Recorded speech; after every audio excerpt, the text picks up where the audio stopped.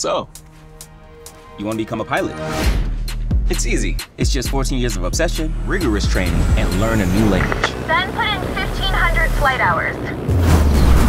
It's simple. Learn aerodynamics, physics, Meteorology! and add being a mom. Here, it's just another day in the office. The work doesn't even stop there.